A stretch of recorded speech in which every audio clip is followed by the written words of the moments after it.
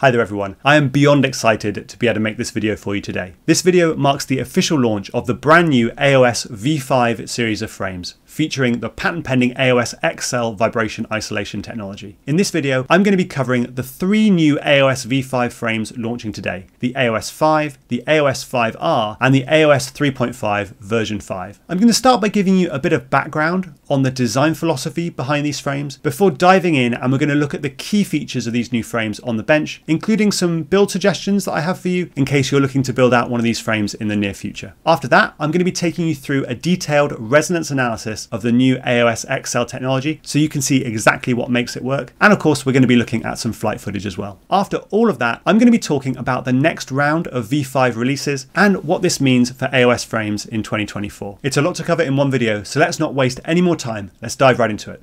Before we dive into looking at these frames in detail on the bench, I wanted to take a moment to give you some background on the design philosophy behind the new V5 series, so that you can put these frames into context and know where I'm coming from with each element of the design. I've been able to condense the design approach down into three core concepts. The first is to use AOS X-Cell to really leverage that technology to level up the flight performance of the frame. AOS frames have always been about flight performance first and foremost, and the V5 series is no different. You'll find X-Cell in the DNA of all of these frames, and that's what's going to allow you to run less filtering and higher PID gains for better prop wash handling, a more locked stick feel, and smoother footage to give a better overall FPV experience. The second is to find a balance between weight and durability. It's easy to make a durable frame that's far too heavy or a lightweight frame that's far too fragile. The V5 series takes the middle ground to be the most durable frame in each weight class. And if you have a target weight in mind, CNC drones are offering customizable arm and plate thicknesses for the V5 frames to help you hit it. And finally, I wanted these frames to be simple to build and a joy to work on, no matter what gear you're using. So you'll find loads of space for all your electronics, metal press nuts to reinforce the arm and stack screws, versatile camera mounting, and access to every single mounting screw in your build without disassembling the frame. And now, without any further ado, let's head on over to the bench. If any comments or questions spring to mind as we go through these frames on the bench, please leave them down below. And if you're looking for more information on specs or you'd like to try the frames out for yourself, there are links down in the video description. Alright, so let's take a look at the AOS 5 V5 on the bench, starting with the frame geometry. We've got a squished X motor layout supporting up to 5.3 inch props, and we have four identical symmetric arms that come into the middle of the frame. The frame itself is a long body design that moves the FPV camera forward, so you have no props in view with the O3 camera on its widest possible settings, even when you're using 5.3 inch props. Now, there are two approaches to getting no props in view with a 5-inch quad these days. You can either have a dead cat design or a long body. A dead cat design has a problem, which is that the center of mass moves forward of the center of thrust, and that can lead to wobbles and bobbles on pitch during full throttle punch outs because your center of mass and center of thrust aren't aligned. With a long body design, you can have the center of mass absolutely in the middle of the frame and exactly coincident with the center of thrust, so that when you do your full throttle punch outs, everything stays nice and steady. So that's the reason I went for a long body. It's purely for flight performance. One thing to note if you're building this frame out with a digital FPV camera is you are going to need a 200mm camera cable to stretch from the rear VTX mounting to the camera because of that slightly longer body. Alright, now that we've looked at the geometry, I want to run you through the features on this top plate. Starting up front with the GoPro mounting. This is a 29x29mm M3 GoPro mounting, and we have press nuts installed in the top plate so you can screw the GoPro mount straight down into those press nuts and down into the aluminium camera cage to secure your GoPro really tightly to the top plate. These cutouts here are for an XT60 panel mount connector. Either an M2.5 or M3 panel mount connector will fit. Moving backwards, we have captive battery strap slots, 4 of them, 2 in the center and 2 at the rear, and then the 2 here are for toilet tank battery mounting. So if you want to mount your battery in the toilet tank style to minimize the moment of inertia on the pitch axis, you can do that easily using those final 2 slots. The top plate comes off with just these 8 screws, and the rear 6 are countersunk so they don't interfere with your battery mounting. Let's take the top plate off now and have a look at the electronics inside.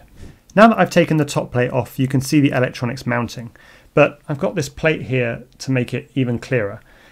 In the front and the rear, we have 30 by 30, 25 by 25 and 20 by 20 M2 mounting. And in the center on the AOS X-Cell, we have 30 by 30 and 20 by 20 M3 mounting for the flight control stack. All of the arm screws and the stack screws are reinforced with press nuts to make assembly really easy and to minimize the risk that you'll ever strip out a standoff when you're assembling the arm screws. The AOS V5 is designed to be super easy to build, and there are a couple of features that contribute to that I want to call your attention to. The first is this camera cage. You can see that we've taken the top plate off now, but this camera cage is still securely mounted with 4 screws to the bottom plate, so it's not going anywhere, and the camera up tilt isn't going to change while you make any adjustments you need to your electronics. The second feature, if we flip the frame over, are the slots in this brace plate, which give you complete access to every stack screw, including the ability to actually fully remove and replace stack screws if you need to, without having to dismantle any part of the bottom of the frame. The next thing I want to show you is this custom 7000 series aluminium camera cage. And it's designed to be super durable and super versatile, not just for all the FPV cameras that we use today, but also for any new cameras that might be cooked up in the future. You can see it's got these removable and replaceable carbon fiber panels for the camera mounting, and there are a few different options provided with the frame kit. The first is this soft mount panel. This can be used with either a silicon gummy or a TPU gummy for soft mounting the O3 camera or for the walk snail FPV cameras. And then there's this second carbon fiber panel provided, which stacks on top of the first, and that provides a hard mounting for standard 19mm FPV cameras. The camera cage provides full ND filter support for the DJI O3 system, and both sides of the camera cage are identical, so you don't need to worry about whether there's a left or right-handed version. They're both exactly the same. CNC drones are also providing this camera cage in a range of fancy colors as well. Before we move on, I wanted to give you my thoughts on the overall build. And starting with the props, the Gemfan 5226 and 5236 props perform amazingly well on the thrust test stand, but they're 5.3 inch props, which means that they're too big to fit on most normal 5-inch frames. But they will fit on this frame because I've designed them to fit, and they are outstanding in terms of efficiency and top-end power, especially when you pair them with a capable motor like the AOS Supernova 2207. I would definitely recommend you give these props a try, and the AOS V5 is one of few frames that will fit them. In terms of the stack, I've been favouring 20 by 20 racing stacks recently, because if you get a 50 or a 60 amp rated M3 20 by 20 racing stack, it provides heaps of power for this type of build, and it's smaller, more compact and lighter weight, so I tend to favour them. So that's the rundown of the AOS V5. If you're interested in the full specs, there are links to aosrc.com down in the video description. Now let's take a look at the AOS 5R. Looking now at the AOS 5R V5, and this is the 5-inch racing frame in the V5 series. Geometry wise, we have a true X geometry, again with support for up to 5.3 inch props. On the top plate, we have a 25 by 25 and 20 by 20 M2 mounting for a VTX, and also some slots cut for mounting a receiver.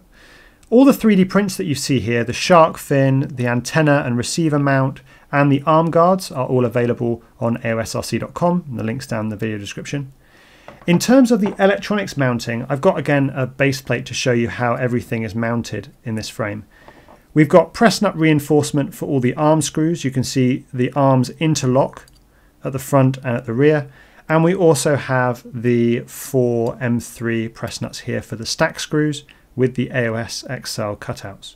The main advantage of AOS X-Cell on a racing frame like this is simplicity. There's no need for any stiffener plates or anti-wiggle plates or anything in here to give the frame exceptional vibration performance. AOS X-Cell takes care of everything, which means that this frame has just 7 carbon parts and is super simple to build and maintain.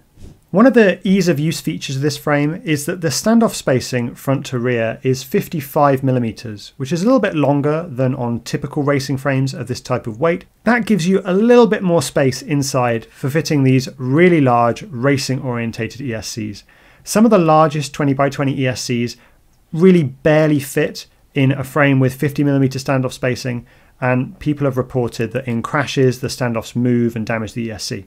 So there's just a little bit more clearance in this frame to fit those really large ESCs, and that's quite well demonstrated by this race ESC from iFlight with full-size FETs. If we flip the frame over, you can see that we have two captive battery strap slots here and also access to all the stack screws. So again, you can completely replace the whole stack in this frame, take the screws out, and my hope is that will save pilots a lot of time on race day. The standard version of the AOS 5R V5 has 6mm thick arms and weighs 60 grams. But if you want to go lighter than that, CNC Drones will sell a 5mm arm version, and that weighs in at just 50 grams. The final frame I've got to show you is the AOS 3.5 V5. Let's take a look. The AOS 3.5 V5 shares many of the same features as the AOS 5 that we looked at earlier. We have the same squished X motor geometry supporting up to 3.5-inch props, 4 symmetric arms coming into the middle of the frame, and the camera cage far enough forward to ensure no props in view, no matter what settings you're running on your O3 camera or what props you choose. In terms of the top plate, many of the same features. We have a GoPro mounting pattern, 29mm by 18mm, with M2 press nuts to secure a naked GoPro or a Caddx peanut down to the top plate. And we have a cutout here for a panel mount connector or for a 3D print to hold an XT30. Captive battery strap slots in the top plate for both the conventional battery mounting and also toilet tank position. And then moving back, there are these extra slots here which can be used to hold a thin battery strap if you want a second strap with the battery moved a bit further back. 8 screws to attach the top plate, with the rear 6 countersunk so they don't interfere with the battery. Let's take the top plate off and have a look at the electronics mounting inside. Now that the top plate's off, you can see that we have a different electronics mounting configuration in this frame compared to the AOS 5. I have the flight controller mounted up front with the VTX behind.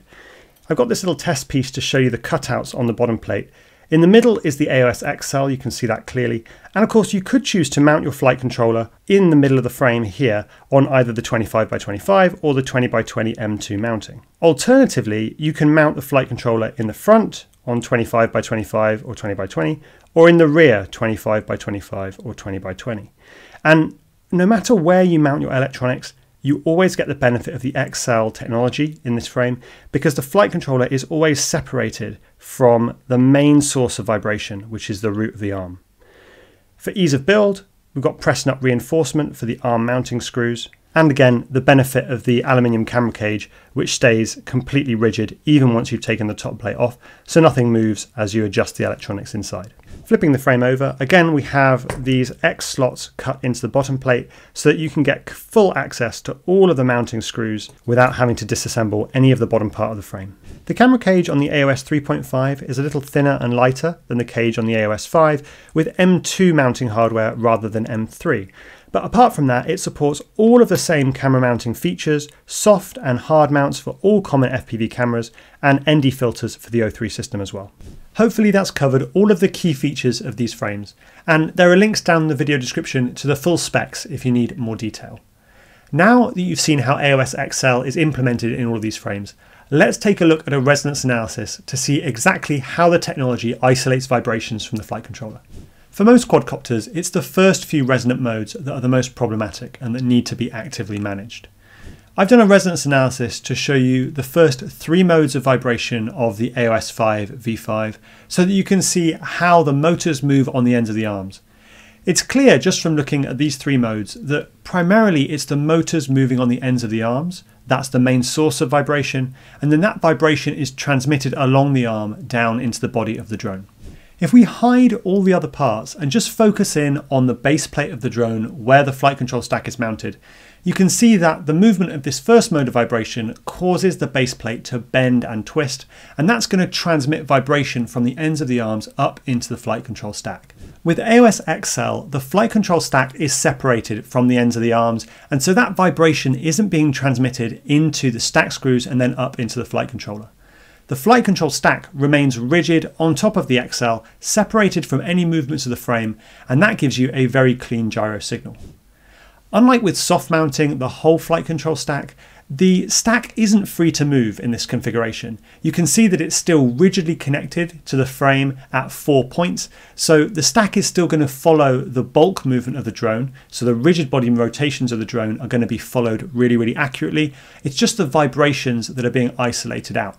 With configurations like the AOS 3.5, where you're mounting the flight controller half on and half off the X-Cell, you still see a benefit of vibration isolation just by keeping the mountings for the flight controller that are closest to the root of the arms well isolated. So you're still going to get a benefit from the technology even if you're mounting the flight controller half on and half off. It doesn't have to be entirely mounted on the X-Cell to see the benefit. So the AOS X-Cell technology works great in theory, in simulation. But that doesn't mean very much unless it works in practice. So we're going to take a look at some Blackbox logs now and see how the AOS V5 stacks up. And I'm not going to make the comparison easy either. Identical builds head to head against the AOS 5 Evo. And the Evo is no slouch when it comes to resonance performance. The topology optimized arms embarrass just about every other FPV frame out there. So the AOS V5 has got its work cut out for it.